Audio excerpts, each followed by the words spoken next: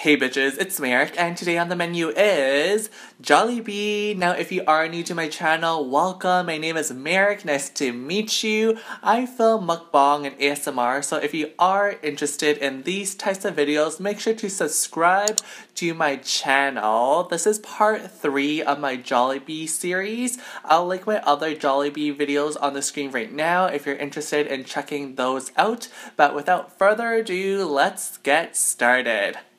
As you can tell by the title, I went to Jollibee and got myself one Aloha Yum Burger. I'll show you guys in 1 second, but before we get to that, I just want to show you Jollibee's packaging. This is a Jollibee's bag. It's kind of transparent. By kind of transparent, I mean it is transparent. Or I guess it's not like fully transparent. It's like more translucent. There's the Jollibee logo in the front and it just says Jollibee down here. And I bought a combo, so it came with some fries and then also a fountain drink. These are the Jollibee fries right here. Just gonna snack on one real quick.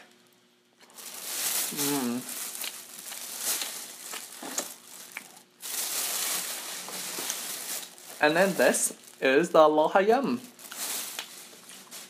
So, packaging wise, it says deliciously satisfying yum, and then this also says deliciously satisfying as well. And on the back it says be responsible, remember to recycle, ladies and gentlemen. Inside the box, oh, by the way, it says Aloha Yum right here, and then this one says Big Yum. So I think those are their two main burgers at the Jollibee I went to. But yeah, I got the Aloha Yum because it looked a lot prettier on the screen. And here we go, the moment we have all been waiting for. The Aloha Yum in all its glory. Take a look. I actually wrote down a sheet of notes. I went online to find out the specific ingredients of the Aloha Yum because when I looked on the menu, they actually didn't state the ingredients. So I wanted to make sure I had my facts right for everyone. Inside the Aloha Yum, we have 1/3 pound of 100% pure beef patty, pineapple bacon, honey mustard dressing, cheese, lettuce, all between a sesame bun.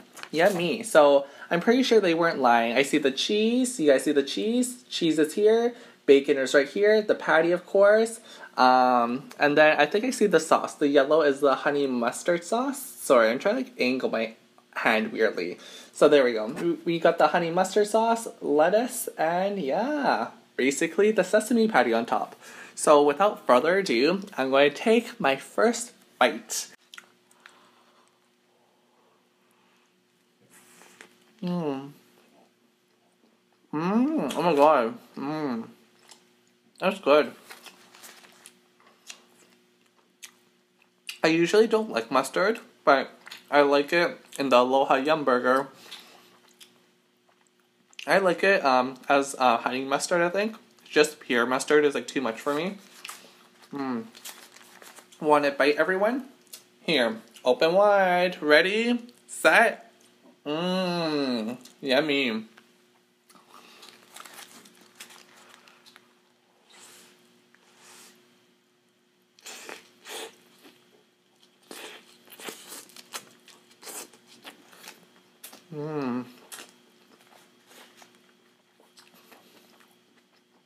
This is really good.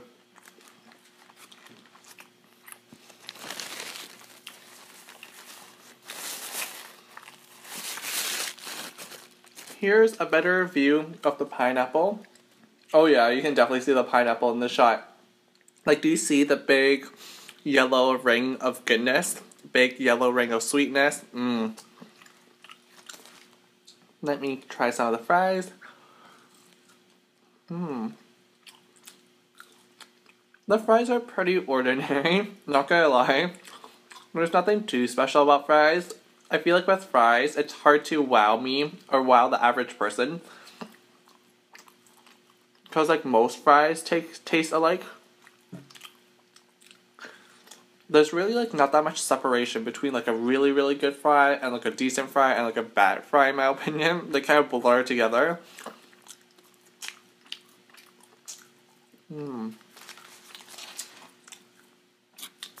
For my fountain drink, I got root beer. Ooh, sorry about that. That's like a really loud squeaking noise. Maybe I'll edit that out if it's like too high pitched.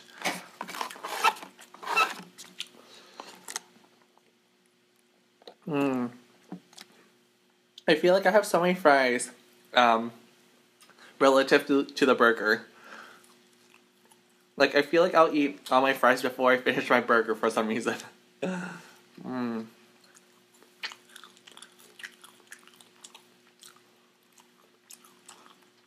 By the way, since this is the Aloha Yum Burger, I decided to wear a floral shirt. Did anybody notice? Like, does anybody get it, first of all?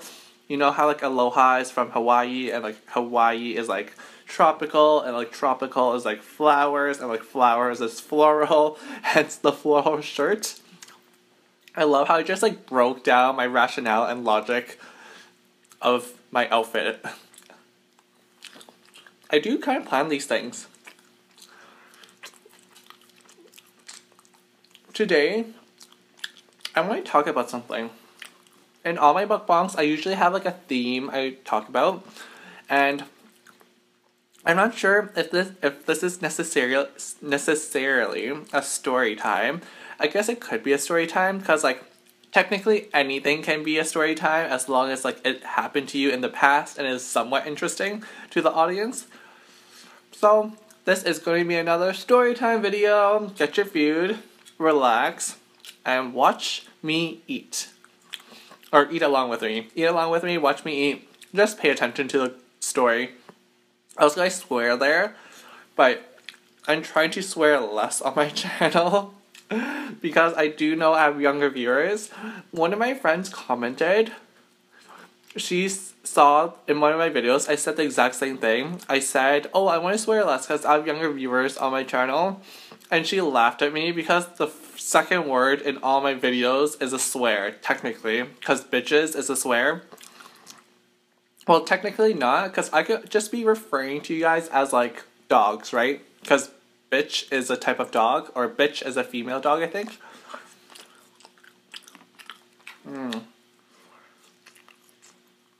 Anyhow, back to the story time.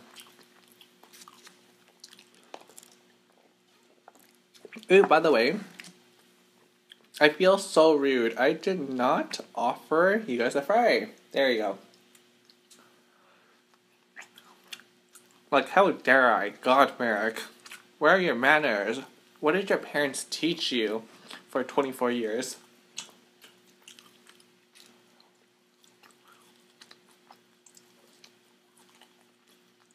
Since I'm currently in a hotel room, that reminded me of a situation that happened to me in the past that involved a hotel room. No, it is not a grinder hookup for anybody that's wondering. It's nothing sexual at all, but it happened with a friend, and no, I did not sleep with this friend. So yeah, that's what I want to talk about today. A situation that involved a hotel room. That's going to be my story time theme.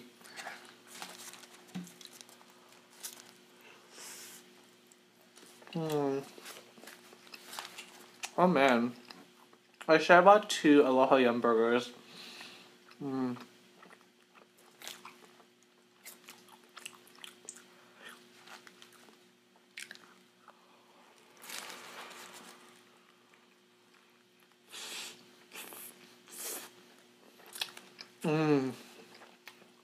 I just took a bite of the pineapple. So good.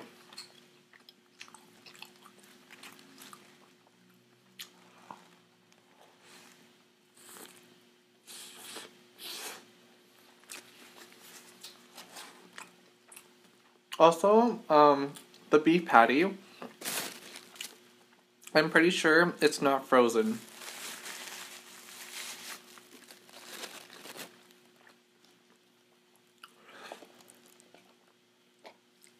Which is a good thing, If people are wondering, because like frozen patties are like not high quality patties.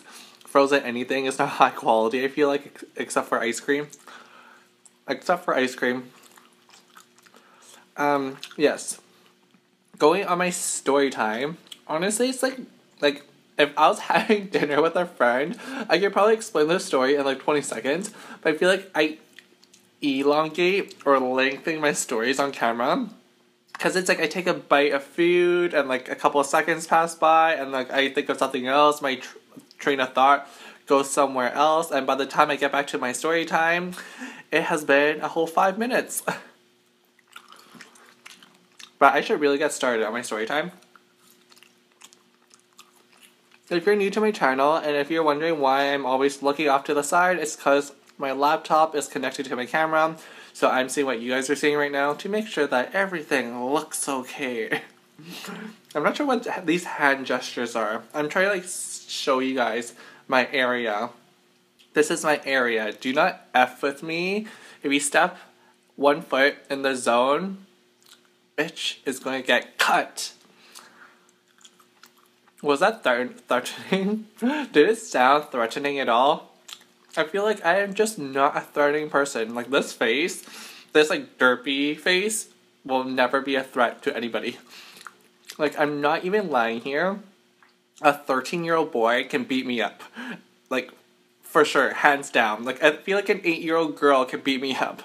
Like I would just lose. If we were in the Hunger Games and it was me against an 8-year-old girl against a 13-year-old guy, I would be the first one out. Actually, no. Oh my gosh, I'm totally getting so sidetracked from my story time, but that's okay.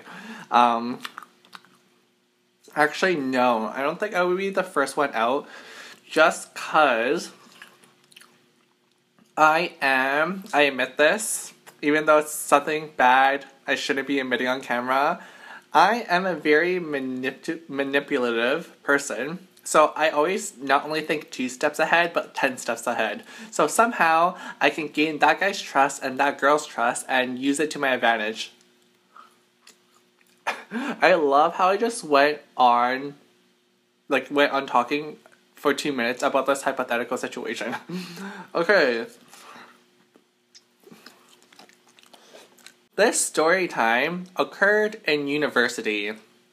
It occurred in university between me and one of my ex-close friends. Yes, you heard the word ex because in my eyes, we are no longer friends. No, we did not have a big feud. We did not like rip each other's hair out. It was just like we naturally drifted apart. But some context, university here in Canada and North America is 4 years. I met her first year. We were like we're acquaintances, getting to know each other. We had lots of classes together. Second year we got really tight because like literally we had almost every single class together. So I would see her, we would be like, oh, can you help me with this problem? Oh, when's the test? That kind of thing. And then third year, this is when we kind of drifted apart because we had different courses at this point in time. But we did see each other once a week. Hold on, I'll get into the actual situation in a second.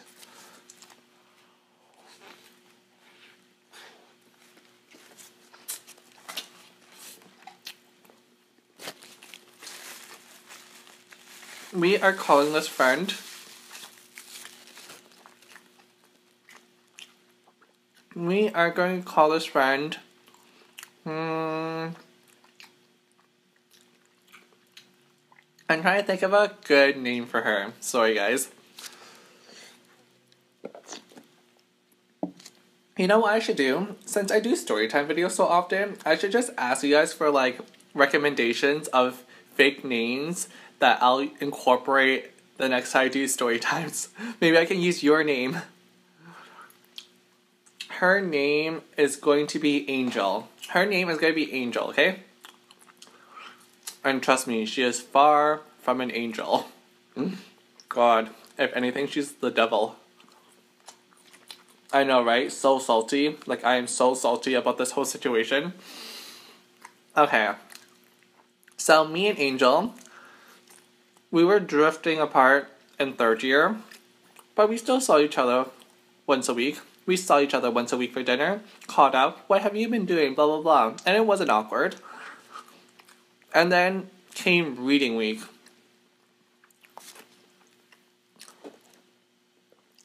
If you don't know what reading week is, it's spring break for university students here in Canada. I'm not sure, I think it's called reading week in the US too.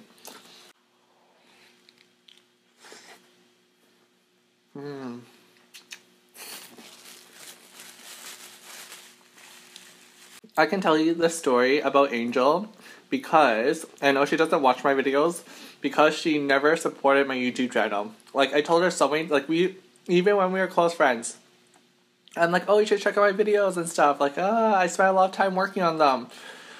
And even if you're genuinely not interested in that type of content I make, wouldn't you still watch a friend's video to support them? I don't know. That's like one of my friends, she runs a fashion blog, and I really don't care that much about women's fashion because she only writes about women's fashion. I just like men's fashion. But I still read her blog to support her, so... Anyhow. It was reading week. It was her idea. Yes, this is a key point of the story. This is her idea. We went to university nearby Toronto. So not actually inside Toronto, but like nearby Toronto. And she suggested that we go to Toronto for reading week to like let loose, relax, you know, take a break from school and studying. I was DTF. I was so DTF. At first, I was a bit concerned about the cost because like we had to buy like a bus ticket round trip. That's like $50. We had to like rent a hotel room because we didn't know anyone there. And when you're a poor student, you can't like afford that. Heck, even though I'm kind of working, I still can't afford that.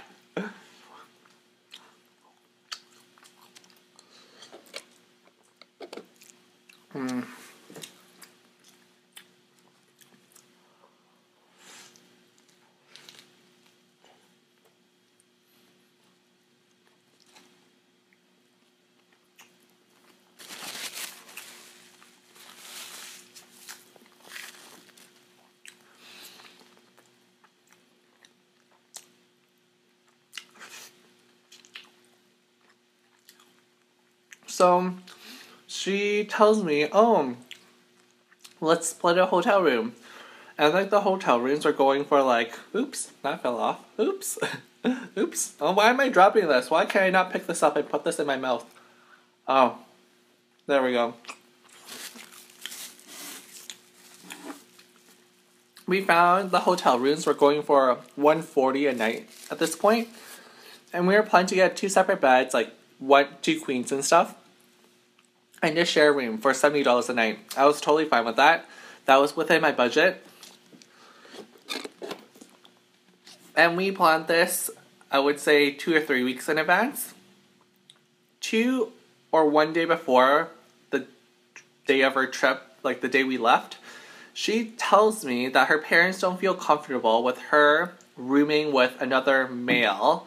And I totally understand that, like, well, I don't totally understand that. That's a lie. First of all, if I were her, what I would have done in that situation is I would have checked with my parents to see if I got their permission before committing to me. Because I didn't mind staying with a girl, and I thought I didn't know her parents, she had to get her parents' permission.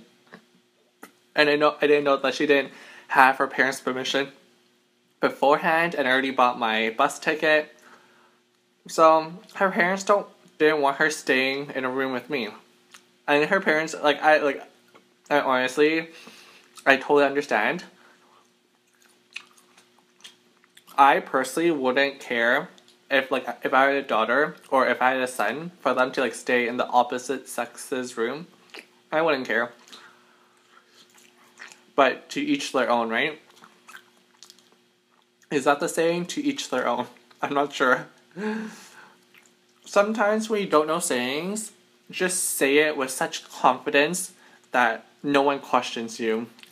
This is a saying. The bigger the lie, the less people suspect. That's my motto in life. Do not go with like some small lie. People are gonna know when you're lying. Say something so outrageous that no one questions you. Why are you late to work? I had to go... What's a good one? Why are you late to work? I had to go get a urine test. And no one's going to say anything to that. As soon as you say, I went to go get a urine test, and the doctor examining my urine found something, no one's going to question that. Your boss isn't going to be like, oh, can you give me a doctor's note? Like, this isn't grade 7, okay? So, FYI, if you're going to lie, make it a good lie.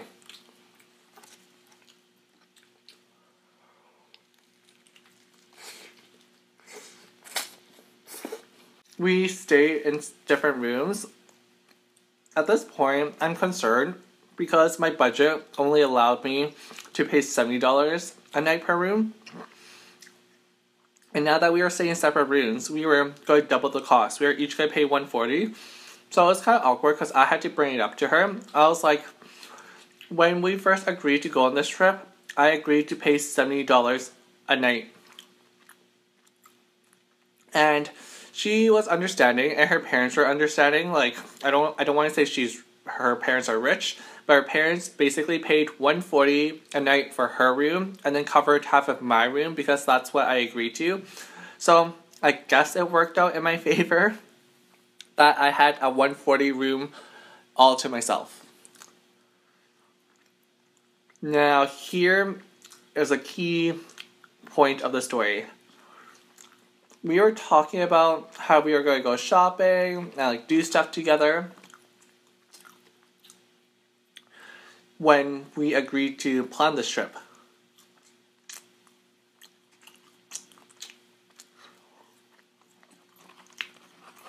I'm just going to put this down.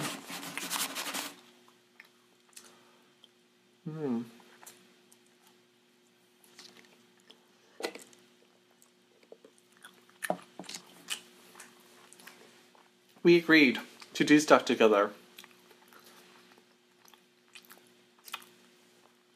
We got to Toronto. We checked in.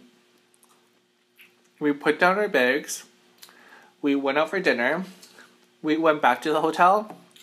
And for the rest of the week, we didn't do anything together. Yep, I know. We did not do anything together. What happened, Merrick? You must be wondering. What happened? I'll tell you what happened, okay? Calm down. Do you see this, like, attitude? It's because I'm still bitter. It's been, like, 4 years almost. So this is what happened. Instead of hanging out with me, she spent the entire week in her hotel room studying for exams and doing projects. Like, what? I know, right? She is spending $140 a night plus $70 a night for my half, so $210 to do homework and study for exams in her hotel room. I know, that's like my reaction too. And it wasn't like I was excluding her. I asked her to do stuff with me. I'm like, oh, let's go for dinner tonight, or let's go for lunch, or let's go shopping this afternoon, or like, let's go to this park, or go to this festival. She was just like, no, I'm busy, I have stuff to do. I'm like, what do you mean stuff? Like, you're the one who, like, thought of this idea. You're the one who asked me, oh, do you want to come, like, basically party and have a good time in Toronto with me? So, yeah, that's the story time. That's how it ends. It's just like a better situation. Like, I don't, like, for me, I understand that you have tests and exams. If you had tests and exams, why don't you just study on campus? Why did you not agree? Why did you suggest that we go to Toronto and hang out when you obviously don't have time for that? I don't know. I was so confused.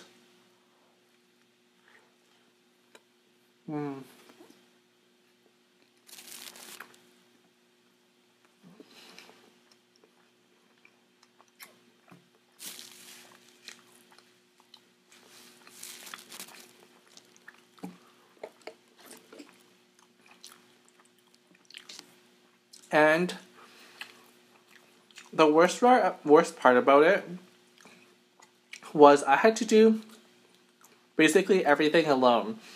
At that point in my life, I was pretty self-conscious about doing things alone, and like I still am, but like a lot of things don't bother me anymore. So like going to dinner alone, going to like fancy restaurants for lunch alone, it made me very self-conscious and awkward. I just didn't want to do it. But a part of me was like, Merrick, you're in Toronto, you're like spending all this money, why not just enjoy yourself? Like go try this restaurant. So I did it. I felt very uncomfortable, but I pushed myself to do it anyways. I thought I was going to do it with Angel, but apparently not. I'll give you guys another example. Pineapple.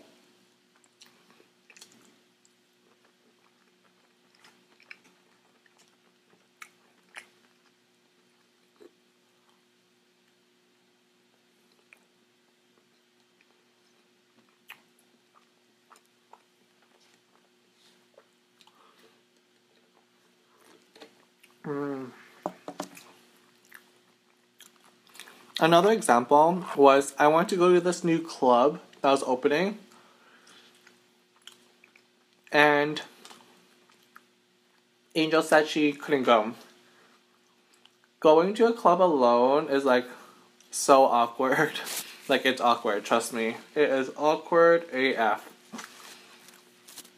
And I just had a really bad time at this club since I was alone. It wasn't really fun. You didn't have a wingman, a wing woman to like go meet people with, because like everyone is there with their friends usually. Thinking about this, just like, it doesn't boil my blood, but I'm just like, oh my god, like I can't believe I went through that.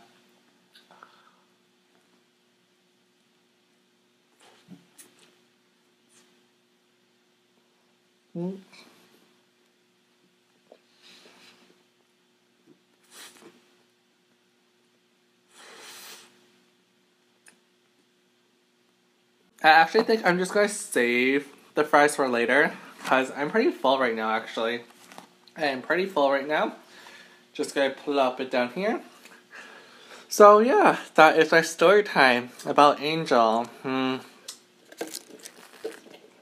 know, it wasn't the most exciting, but I just can't stand it when someone tells you they want to do something with you, and don't.